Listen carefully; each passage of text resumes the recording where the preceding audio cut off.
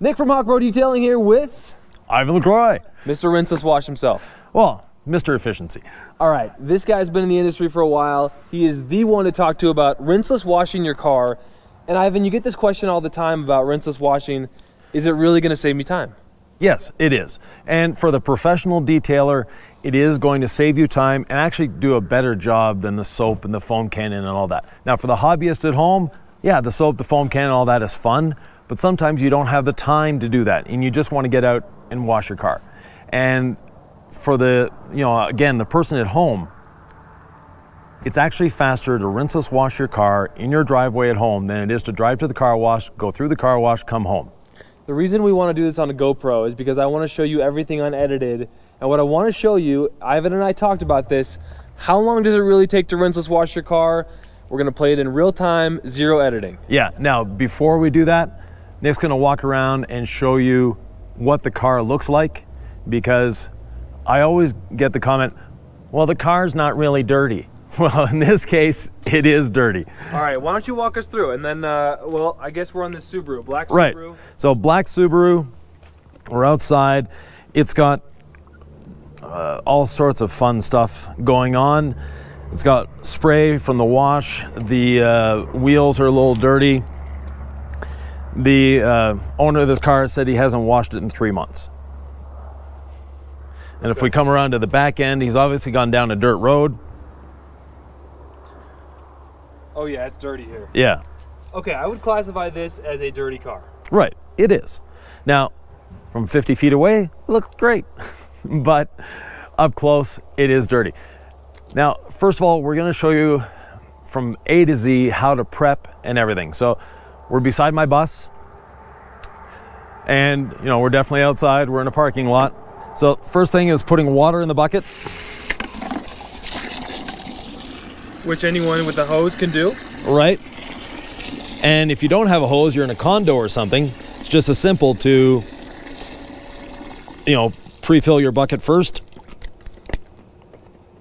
And there we go. So now we have 3 gallons of water in there. That's all we really need. Are we counting this on the time yet, or are we going to start when we start? Oh, we can count this on the time too. All right, we'll start the timer right now. Folks at home, the stopwatch has begun. And we have a really uncooperative bottle here. What is this bottle? About to be broken. So it's also the real world, right? Yeah. So nothing's perfect. So We're out here on these streets. Yeah, there we go. So this is a rinseless wash. It's an experimental one. And it's 1/2 ounce to a gallon. We have 3 gallons in there. A cap full is 1/2 ounce. And that's dilution ratio for most rinseless washers. Some of them are actually 1/2 ounce to 2 gallons, and some are 1 ounce to a gallon. But this one is 1/2 ounce to a gallon. And no, we're not telling you what brand it is, because it's actually not on the market yet. I have the privilege of getting to use products like that a lot. Now, we're gonna pre-spray the vehicle, and we're gonna pre-spray the vehicle using a little pump sprayer. And any pump sprayer will do. But instead of fretting about how much do I have to put in this to get the right dilution, just take some out of your bucket. It's not that difficult. This is a Merilux sprayer, but if you have a trigger sprayer, whatever you've got. Doesn't matter. And now we're going to pre-spray the vehicle. So we have to pump up the sprayer.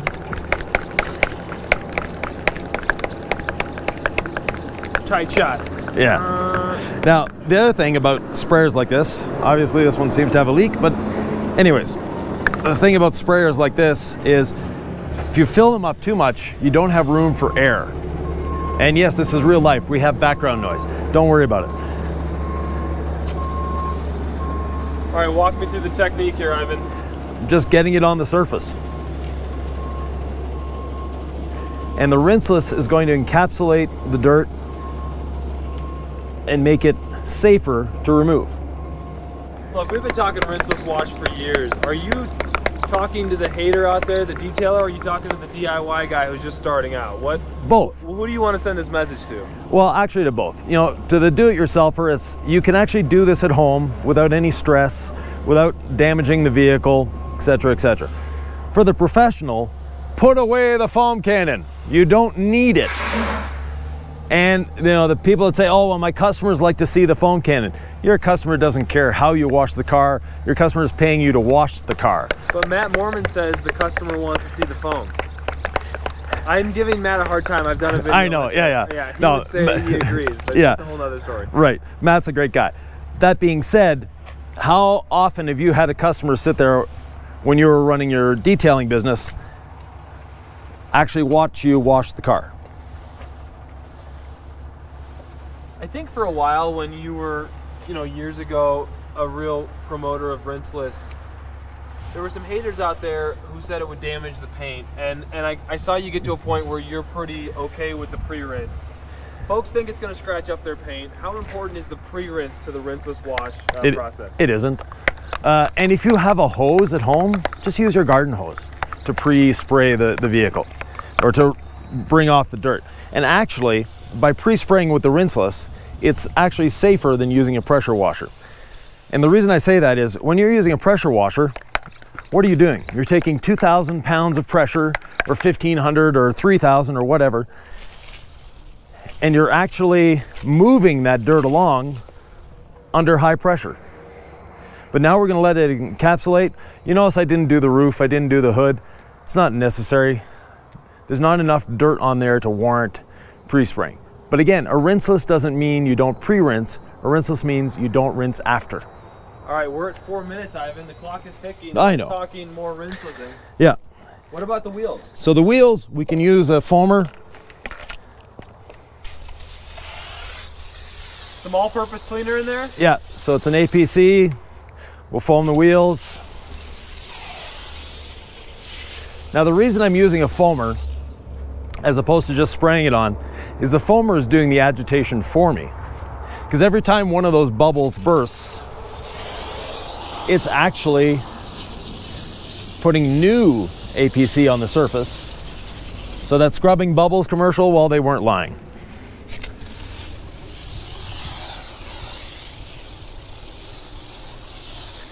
Quickly approaching 5 minutes into the rinseless wash. 5 minutes in. Now I will say that when I foam my car, for whatever reason, it takes me an hour and a half, and I'm a pro. I don't know why. I foam it, I spray it.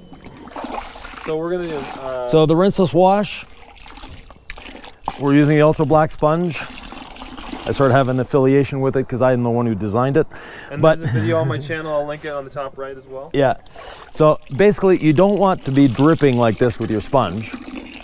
You just want to be on the verge of dripping. And then start. Where do you start and why? I like to start at the top and work my way down. It's kind of like when you're taking a shower. If you start at a certain part of your anatomy as opposed to your face, well, you know, and everybody's got one of these. They're like opinions. So do the math. Ivan, surely you're scratching the paint by not pre-treating it. No, I'm not. So a rinseless works a lot differently than a soap. A soap is an emulsifying solution. It emulsifies, that's great. But it doesn't really provide any lubrication. Now everybody's thinking, oh yeah, soap feels so smooth and lubricated. In reality, it isn't. And it isn't the wash process with soap that scratches the vehicle, it's the drying process.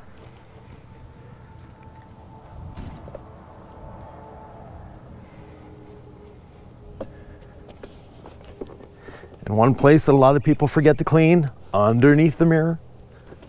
I always like to flip it forward. Yep. Oh, if you want, yeah. The old flipperoonie, yeah. To get in there. There you go.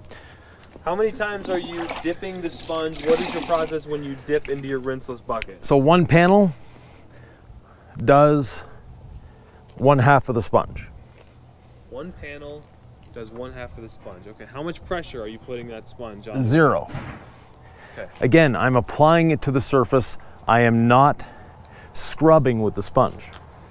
And why does this work? Why is this not messing up this paint? Well, first of all, the encapsulation of the product.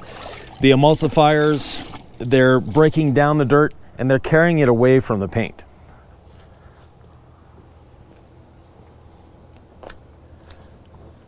go into the rocker, man. Yeah. Scratch up all the paint. And flip the sponge. Okay. Let's get behind that door handle.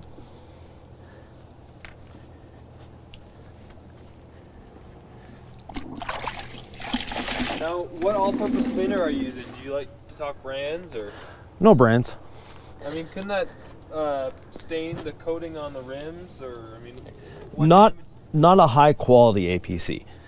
So a lot of people, and you were one of these people, that use stuff that's actually designed for cleaning engines. I think you were one of the ones using Purple Power or something like that. There was an era of my life when I used said high pH bazookas. Yeah, and that is not a proper APC. I do enjoy a nice high quality APC, I gotta tell you. It makes a difference. It's just tough because you want to buy the cheap products that do a good job, and a lot of time you pay for quality. And do you have a philosophy on that? Yeah, especially for the professional detailer. Now, for the home hobbyist, use what you like. For the professional detailer, use what works.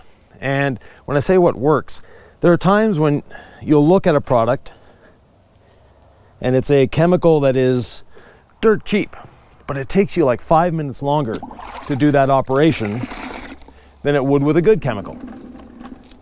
That's costing you a lot of money to use that cheap chemical.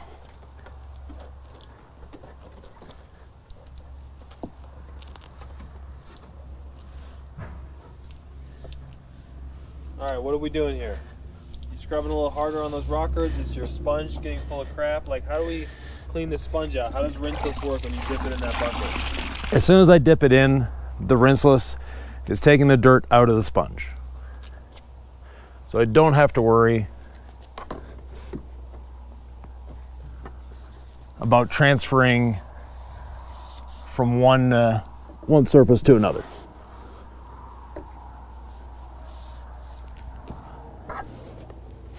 These Subarus are taller than I remember.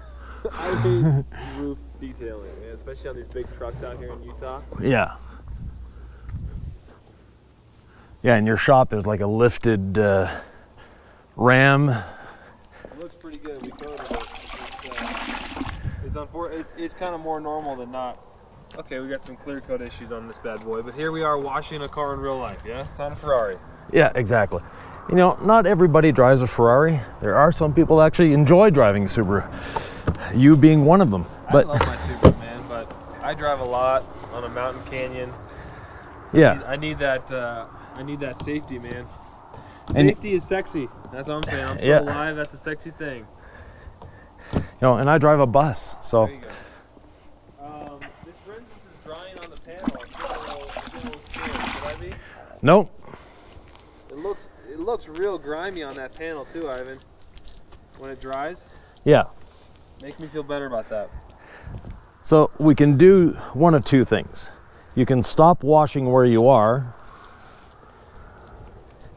and start drying, or just finish the job. So work one panel at a time. Yeah. Okay. I think I was a one panel at a time guy back in the day. Yeah. I don't know. I went away from rinseless, and I'm just trying to understand.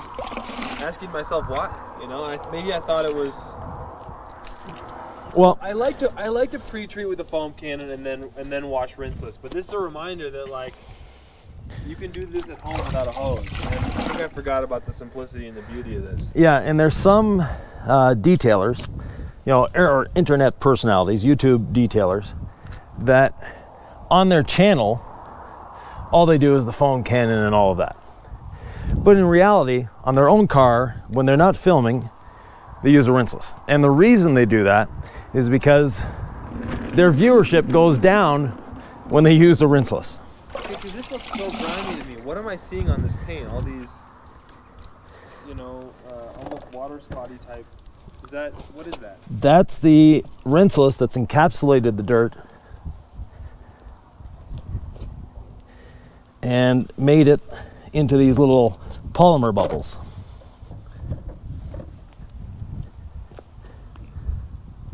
You know I have to speak my mind. Yeah. What I do. But if you're concerned about it, you can do this. add a little more rinseless on top. Perfect. Now, drying, lots of different drying towels out there. I like a twist weave or a waffle weave. And we're gonna use a drying aid. Why? Because it's fun. What is the drying aid you'd recommend? If we don't want to go brand, like tell the person out there why a drying aid and what is this doing as you dry?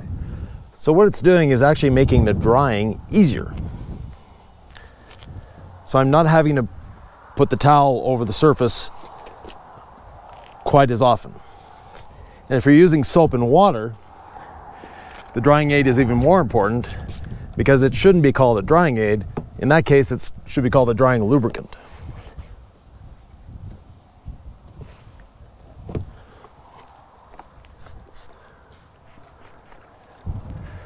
All right. And yes, we're purposely not showing you the label. So. Some of that Ivan secret sauce. All right, we are approaching 14 minutes, Ivan. Yeah. I sometimes approach an hour and a half when I foam my car. Again, you don't think it's going to take that long, but you get lost in the weeds. And I suppose if we weren't talking and you were just cleaning, it'd be a little bit faster too. A little bit, yeah, but not that much.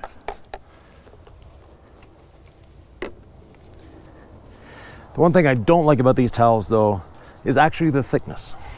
What? So I like to have a folded towel.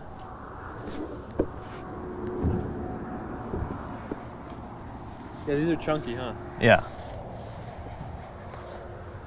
What's the one thing you think that detailers or do-it-yourselfers overthink when it comes to washing a car?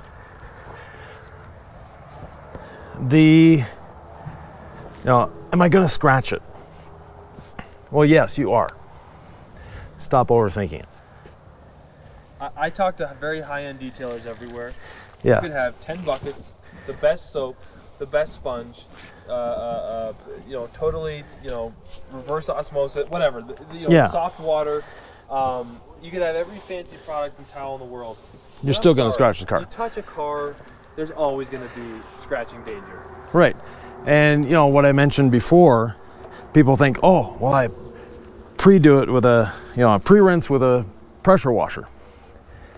Well, you're actually scratching it then because you're moving that dirt around with no encapsulation, with nothing else. You're just literally taking that dirt under pressure and moving it around the car. This car's starting to get shiny. To me, this seems like a great way to wash your car. Your driveway at home. Every 3 out of 4 times, right? And then maybe once a month if you're like the crazy obsessed guy, you spend the time grinding out the wheel well stuff and inside the barrels. And I know you can do all that too here. Yeah. You actually can. You can spray rinseless, I think, on the inside of the wheel wells. Yeah. Just have some sacrificial towels. Right. Some sacrificial wheel towels and just sacrifice them to the dirt gods. And you can wash them later, but Yeah. you can sacrifice towels and get results with rinseless or all-purpose cleaner, and then just have you right down in the gear if you don't have a huge PSI pump sprayer. Yeah. But let's look at how shiny the Subaru's starting to look as Ivan continues to drying aid and then dry the Subaru. So we started at 2:45. We're at about 16 minutes now. We've talked a little bit, probably took a little bit of extra time. Yeah, and I'm not in any particular rush. You were saying that there was a guy who literally cannot leave his driveway without washing his car. Yeah, so when I had the shop, I had a customer that had OCD to the point where he literally couldn't make himself leave his driveway without washing his car, even though he had parked 15 minutes ago. And, he was conscious it was a disease. But at the same time, actual disease or? Oh yes, he was diagnosed with OCD, and the type of person that locks his door and then comes back and checks it 5 times. Yep.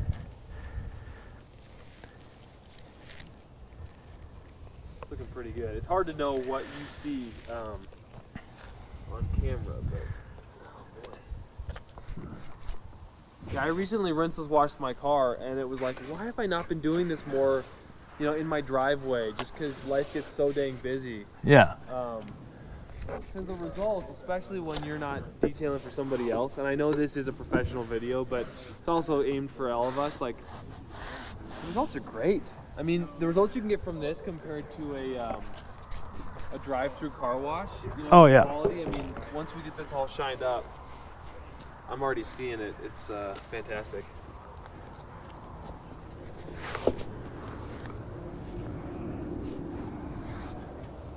And the paint, oh, go ahead. the paint on this is not, shall we say, spectacular? No, it's pretty grimy. No, not that. It's checked, and there's bird etching and all sorts of fun stuff going on. So. Wait, a black car with black paint that sits in the high altitude Utah sun that hasn't been taken care of has issues? It happens. Yes. Who knew? All right, give me your 2-sentence elevator pitch for why rinseless washing is something we should consider. Time savings, energy savings, water savings, and better quality work. And the reason I say better quality is simply you have less chance of scratching with a proper rinseless technique than you do with soap and water. God, now I see the etching and Yeah. checking. But for being etched and checked, it sure is shining up nice. I mean, no joke. Yeah.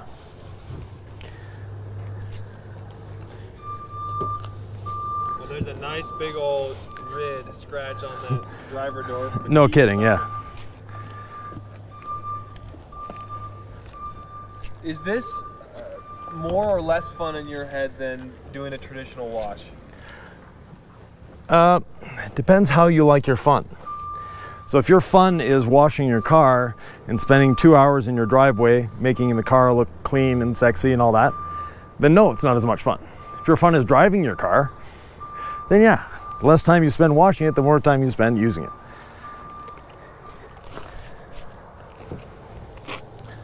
We lost about half of that to the wind. Yeah.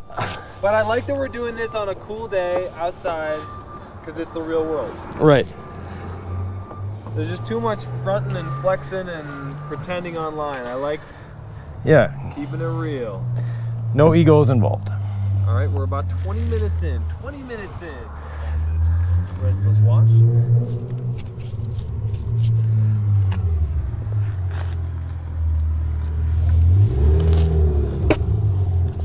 Coming along nicely. Now, when I was in my shop, a rinseless wash like this was under 10 minutes. But we were equipped for it, and everything was convenient. You know, everything was laid out perfectly in the shop for efficiency. You had a bucket on each side, probably more drying towels, not outside. Yeah, but real world, doing it in your driveway, half an hour, you're done. There's no way you get through a car wash. I don't get through a whole outside detail car wash in under 45 minutes, you know, with the foam cannon, and more likely an hour.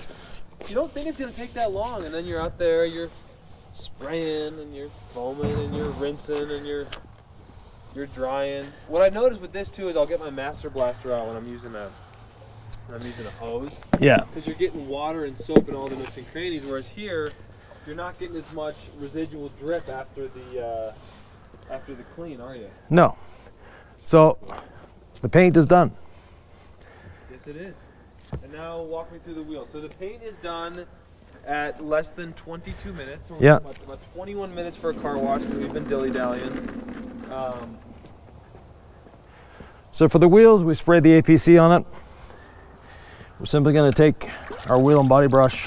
Which you use after you rinse this wash, so you don't contaminate them. Yeah, or you can have a separate bucket if you want. And a high quality APC, if it dries on the wheel, it's not a big deal. Where this one did.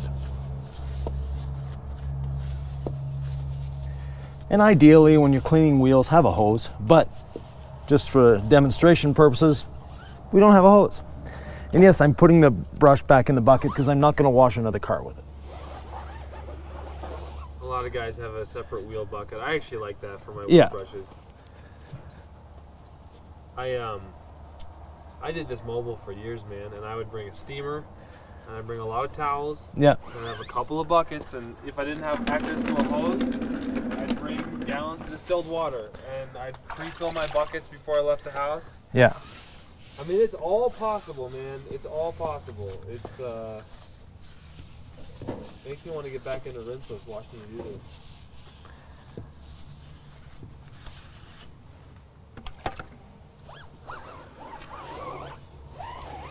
Look at this. And apparently I missed a spot when drying. That's all right. There's always the final QC check at the end. Yeah. Of course, us detailers are always obsessed with trying to chase perfection, and I'm sure a customer would notice that. But there's so many things that, well, shoot. Who am I to say? I chase perfection. There's times to change. There are times to chase perfection. There are times to just have fun. Ooh, look at that quality shine. I'm not going to stop till this car's done, Ivan. I know. We are now at 24 minutes. I missed a whole quarter panel. Hey, that's even better. It's almost like maybe you were distracted by me yanking at you. Yeah, it is a little bit, but hey. The nice thing about a rinseless, if it dries on the surface, it's not that big a deal. Because these are not water spots, they're polymer spots. We'll just add a little more of the drying lubricant.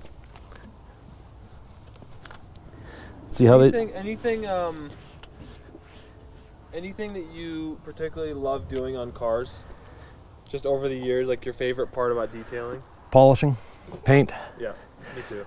You know, that time with the rotary, and I'm a rotary user, but it's just like a meditation moment more than anything else. Totally agree. It's just fun, it's relaxing.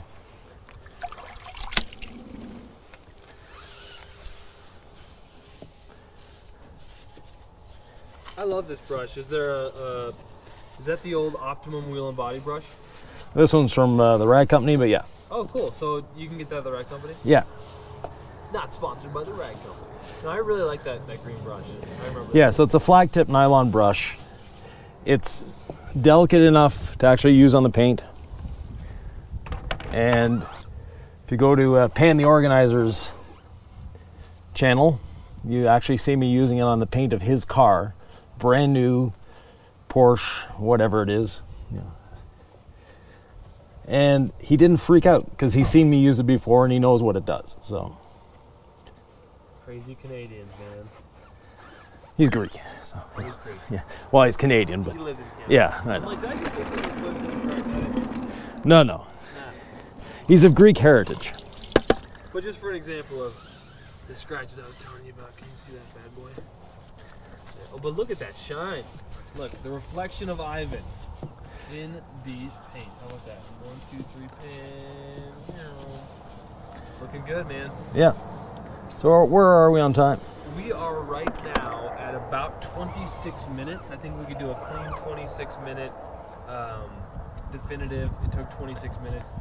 I wonder how much of that, if you had been, you know, efficiently working without me asking you questions. What do you think? 20 minutes is my normal wash time. 20 minutes? Our little Fiat, we're normally under 15. So. And this is a solo job, but that's the reality for most people. Yeah. Okay, Ivan. So I would say, what was that, man? 26 minutes. You think you could have cut it to 20? We'll say under half an hour. Let's say under half an hour. Yeah. That way we're talking about that real talk detailing. Nick from Hawk Pro Detailing, Mr. Yvan Lacroix. Detailers Business Academy. Detailers Business Academy on YouTube. Yep. What are your thoughts on this Subaru? It's a Subaru. No offense. You know, it's not a new car. It won't be ever again. But it looks good. It's shiny. It has protection thanks to the detail spray that's on it. And it's going to stay clean. The rinseless, unlike a soap, doesn't leave any film behind, so you don't have that issue with it attracting more dirt. And you're posing next to? The LaCroix Cruiser. More to come on the LaCroix Cruiser, and more to come going to do a sit down with Yvan. But Yeah. thank you, sir, for your time. Thank you. And if you have any questions, comments, thoughts, or ideas, leave them below. Both Nick and I will be answering them.